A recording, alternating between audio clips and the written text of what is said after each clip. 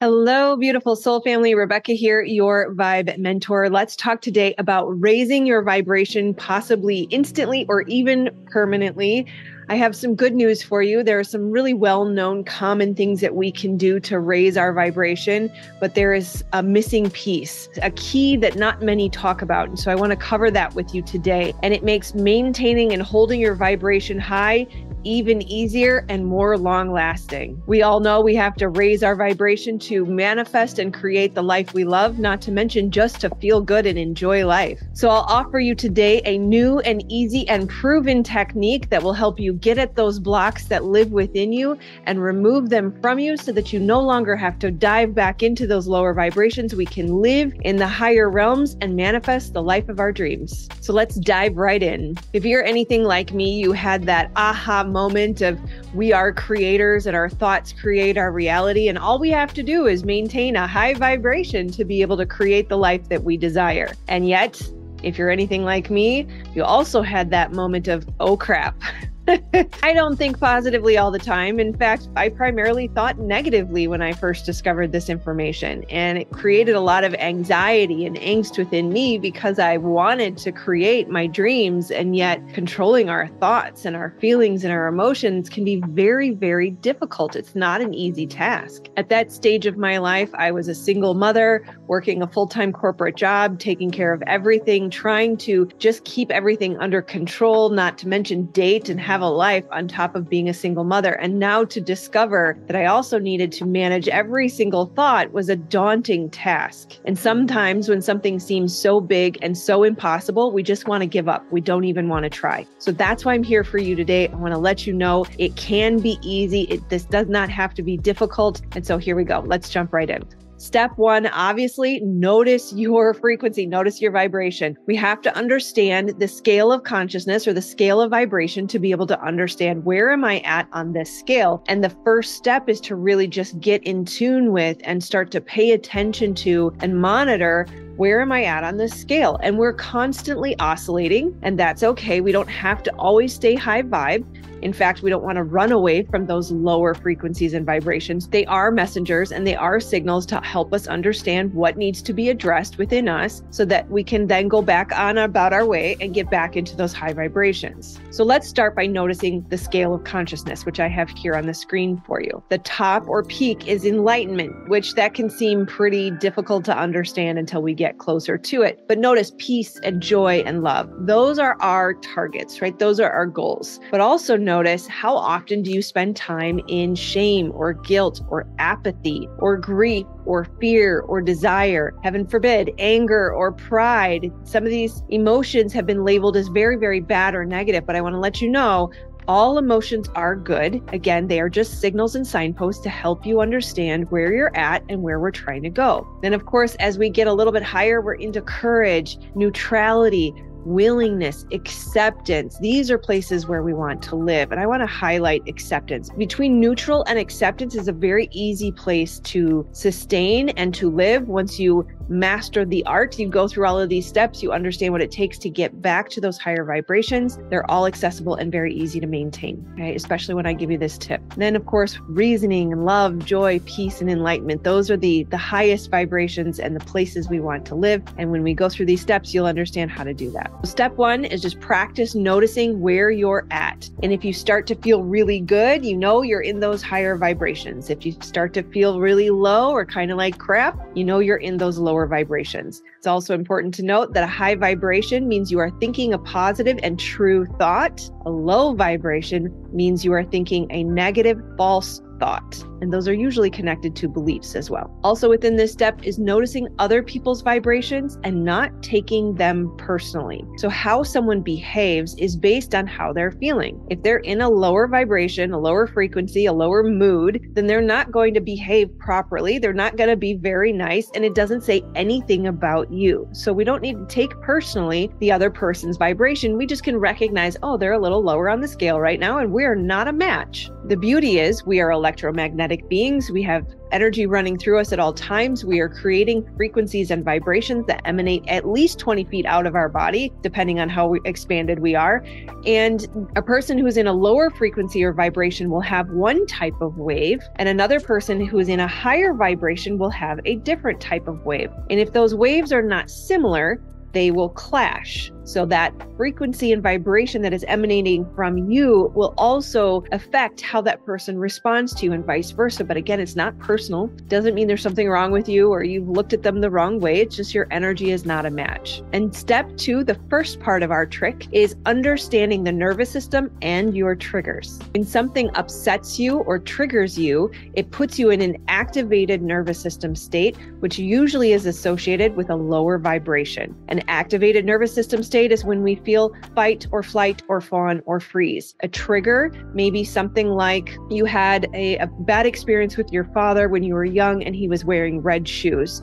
And now as you're walking down the street, you see a person with red shoes. Your body and your subconscious brain, your nervous system get activated and say, red shoes equal danger. So that can create fear, that can create stress, that can create worry, that can create hypervigilance. There's a whole slew of trauma responses. You're going to have to check out my video on 21 trauma responses to get to know yours and which one you have a tendency to go towards. But the important point here is getting to know your nervous system and starting to recognize, when am I activated and when am I in a calm state? An activated nervous system state, again, is associated with lower frequencies and vibrations. It is also very masculine, blocking, resistant. So we will keep people out. We will keep miracles out. We will prevent ourselves from being able to receive. A rested nervous system state is very magnetic, very feminine, very open, allowing, able to receive. It is also associated with healing, rest, digest, growth, and repair. So all things that our body needs to be able to do. And for those of us who experience complex trauma, maybe a difficult childhood, a toxic relationship, or just the world today can be traumatizing, we often tend to live in our activated nervous system state. A trick here is freeze, or an inability to be able to move, or sometimes a lack of motivation, a lack of a desire to want to build your own business, but the inability to get yourself to do the things you know you need to do to create it. That is also associated with an activated nervous system state, even though we're very much in a calm, frozen dorsal vagal state that is still considered activated. Again, masculine, blocking, resistant, lower frequency, lower vibration. Now, the challenge here is that the body keeps the score. The mind cannot resolve these challenges on its own. We have to go into the body, learn how to close that trauma loop, because these unhealed wounds and stuck emotions that live in us are attraction points to keep drawing to us more of the same to help us see where we need to heal. And of course, the whole point of raising our vibration is so that we can create and manifest and draw beautiful good things to us. So we want to be very aware of what's living in me by understanding my triggers and my nervous system so that I can heal and remove those things, which will then allow me to stay in that higher frequency and vibration and not get triggered by the red shoes walking by. Now, this is where the spiritual community gets a little stuck, is we have a tendency towards toxic positivity. We want to always stay positive and ignore those lower frequencies and vibrations, but all emotions are good. They are signposts to help us see where we have an attraction point that is not desirable so that we can get rid of it. If we are pushing away lower frequencies and vibrations, emotions that seem undesirable, we're not addressing the root cause and healing and removing them from our body, we will continue to attract more of the same undesirable situation. And we are delaying what needs to be addressed. But the beauty is the body is designed to heal. God, creator, source, divine, universe, however you want to say it, a rose by any other name, lives in your body.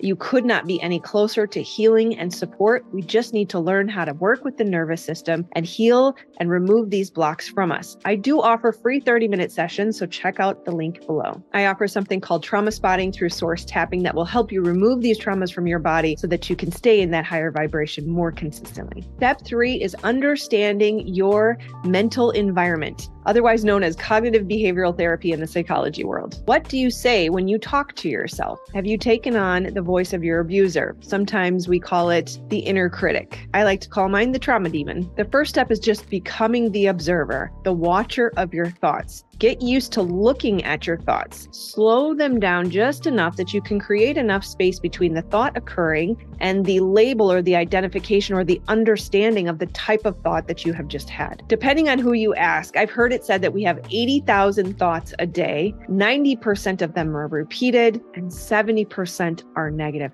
That is a lot of negative thinking. That is a lot of lower vibration and frequency creation. They are repeated and consistently negative because we are not paying attention or watching them. So just start to notice them. And if you're very task-oriented like me, you can start to write them down and put them into buckets based on the type of thought. Maybe it's thoughts around your job or thoughts around your money or thoughts around your relationship. And even within that, you can bucket them positive thoughts and negative thoughts. Below those thoughts are beliefs. Every thought stems from a belief. And so you can look, what is the belief that underlies this thought? If I have the belief that I am not being respected or I'm not being rewarded properly in my work, then I can understand that I have a belief around corporate jobs not being good for me, or people not being trustworthy, or the world is a hard place or a difficult place, or life is always difficult and hard for me, or I always have to struggle. We really want to look for what is the underlying belief that that thought stems from, and then be willing to change it. Choose a new opposite positive belief. Remember, we are creators from our frequency and vibration, but the way this works is it starts with your beliefs. From your beliefs come your thoughts. From your thoughts come the chemistry that is flooded in your body, and that creates your frequency and your vibration. So we really want to get at the root cause,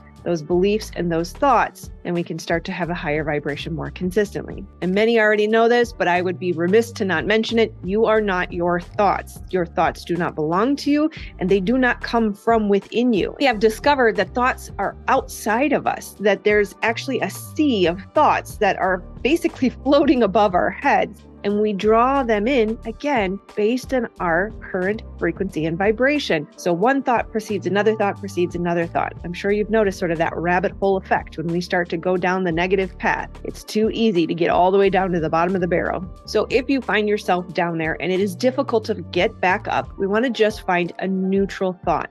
Notice neutral was in the middle there. We can get there pretty easily. Sometimes it's saying like, well, it is what it is, right? Just pure acceptance. I can't change this. I just choose to accept that it is what it is.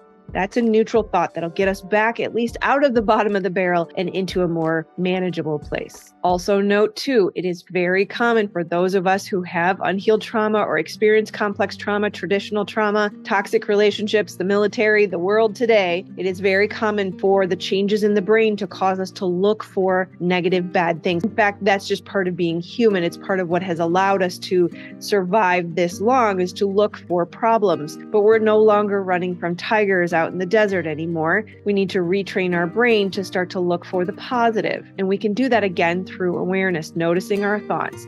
What am I looking at? I love the tarot card, the 5 of Cups, right? Are you looking at the spilled cups or are you looking at the full cups? And we can look at the full cups through things like gratitude, awe, appreciation. And again, as you heal the trauma, you relieve the body of those unhealed wounds and close those trauma loops, it'll be much easier to look at the full cups instead of the empty ones. Next, our physical state affects our emotional state. Remembering, frequency and vibration are states of being directly connected to our emotions. For clarity, I often get the question, what's the difference between emotion and feeling? As I mentioned before, it starts with our beliefs, then our thoughts, then the chemistry that floods our body. The mind has to match in chemistry the thought or the image that we just fed it. So if I say that things are not safe or there is a threat out there, then the brain has flooded the body with stress hormones, cortisol and adrenaline. That will make you have an emotion of fear, anxiety, a desire to run or fight. That emotion, energy in motion, is your frequency and your vibration.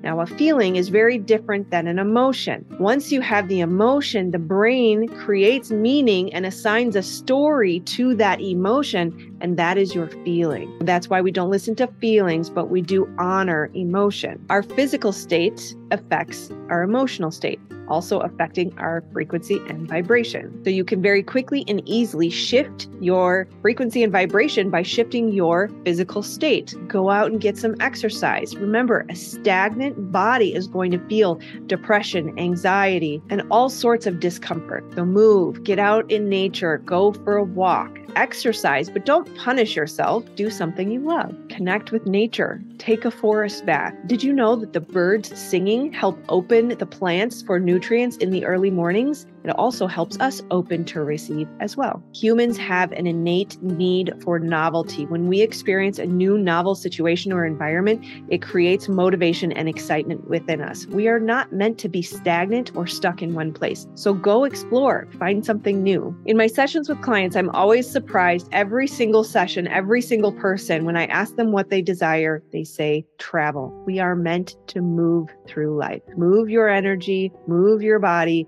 move your frequency and your vibration. Movement also helps us breathe. Breathing is an amazing way to raise your vibration. Let's remember the breath that moves through our body is the breath of life. That is divine prana moving through our bodies. So breath work can be amazing. If you have unhealed trauma, go for the soft and easy and calming breath work, not the super heavy, right? Because that's going to activate your nervous system and cause fatigue. We want slow, deep breaths of safety. Breathe as you would if you were swinging in a hammock next to the sea. Showering, water, very cleansing, can help you wash away all of that old negative vibration and call in new higher frequencies and vibrations. Sticking with the theme of the body, remember food is very, very important to a high frequency and vibration. You are what you eat. You are what you ingest in general, not just food. So go for high frequency, high vibration food. If you think about vegetables and fruits, they take in light to create the nutrients that feed our body. They also contain living water. You want to go for high vibrational,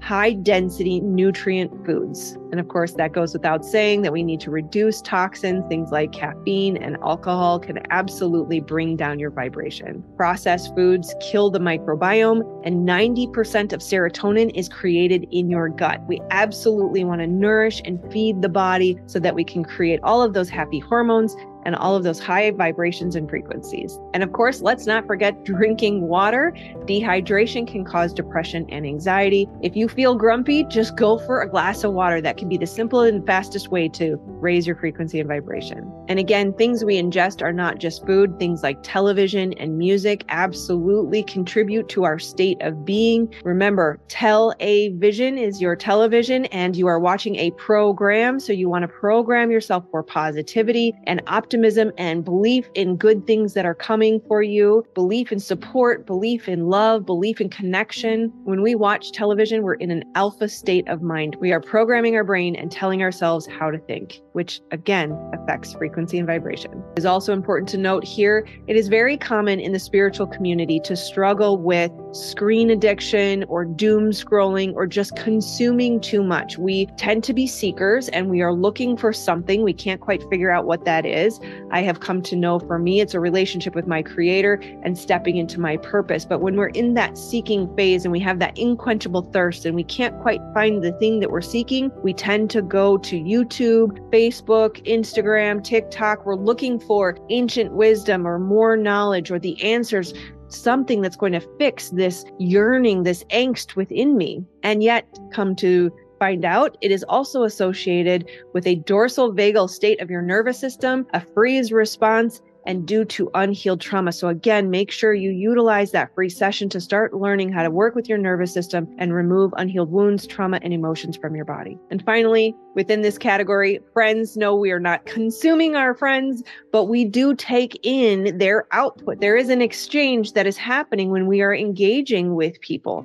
And we want to make sure that it's one, an equal exchange, and two, that they are sending positive energy to you, because you are taking in and will have to cleanse yourself of any negativity that they send your way. They say that you are the sum of the 5 people you spend the most time with. So make sure you're choosing your friends wisely. And number 5, creating a close, intimate, personal relationship with your creator. Sit in stillness. This is not just meditation. A guided meditation takes your thoughts down a certain path, and that can be good if you have an intention to create something. but complete and total stillness is where you will hear the divine speak. We often struggle with lower frequencies and vibrations because we believe it's all up to us, or I'm on my own, or there's no one out there for me, or I've got to make this thing happen. We have a tendency to forget that God eternal within the body is written on the strands of every single DNA within you. Could not be any closer to healing, support, and the ultimate high vibration. You've heard the phrase, ask and you shall receive. It's not just things, it's wisdom, it's information. If you want to know what's blocking me from having a high vibration, ask the divine. Get intimately familiar with that voice. And again, doing the shadow work, doing the trauma healing is going to allow you to trust yourself,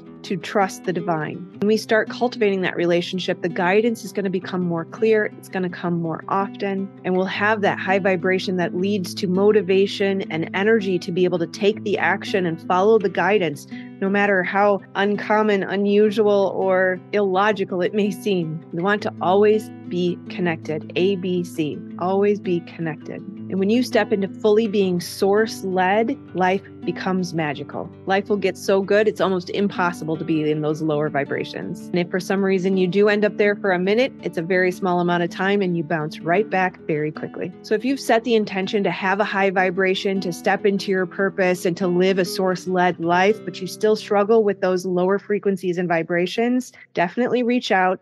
Utilize the free session below. Otherwise, I do have a video for you on identifying whether or not you have complex trauma that can help answer that question for you as well. I love you, my friends, and I will see you on the next one. Namaste.